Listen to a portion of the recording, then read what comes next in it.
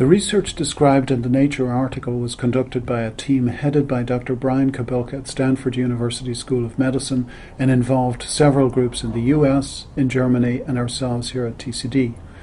The objective of the work is to understand the molecular details of signal communication in biological systems.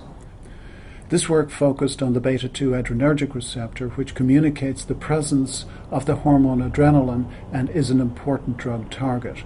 What we established in this work was the molecular structure of the receptor with an adrenaline-like molecule bound to the protein, which tells us what the active form of the protein might look like.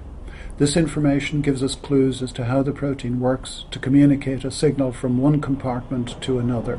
It could potentially be used for the development of new drugs and the optimization of existing medicines.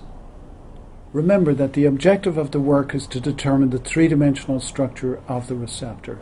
For that we need to do macromolecular crystallography, for which we need crystals of the receptor.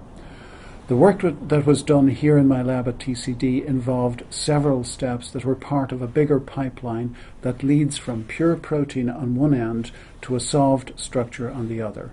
Our part in the process was to produce crystals and to collect diffraction data on the crystals at a synchrotron. The pipeline started at Stanford, where the protein was produced, purified, medicated, and then express-mailed to us here in Dublin. This is where Joe Lyons and David Argonne in my lab went to work. Joe began by reconstituting the protein into what is called a liquid crystalline membrane, also called a mesophase. The mesophase is extremely sticky and viscous, and a special robot built in my lab is used to dispense nanoliter volumes of it onto glass plates where crystallization trials are performed. Thousands of conditions must be examined to find the right one that gives us quality crystals. The crystals are extremely fragile and really small, just 1/10 to 100th of a millimeter in size, and harvesting them takes a lot of skill and patience and a very steady hand, and this is where David gets involved. Using a microscope and a glass cutter, he carefully opens the well, teases apart the viscous mesophase, and exposes a crystal.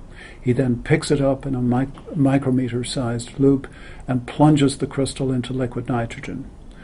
The cryo-cooled crystals are shipped in special dewars or thermos flasks to Chicago and onto the advanced photon source at the Argonne National Labs, which houses the synchrotron we use for X-ray diffraction data collection.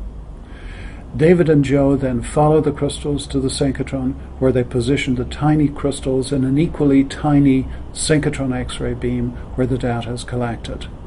The data was processed at Stanford and the structure was solved. It's only then, with that structure in hand, that the story begins, where the structure is examined for clues as to how the protein works to bind ligands and drugs and to transduce the signal for action inside the cell.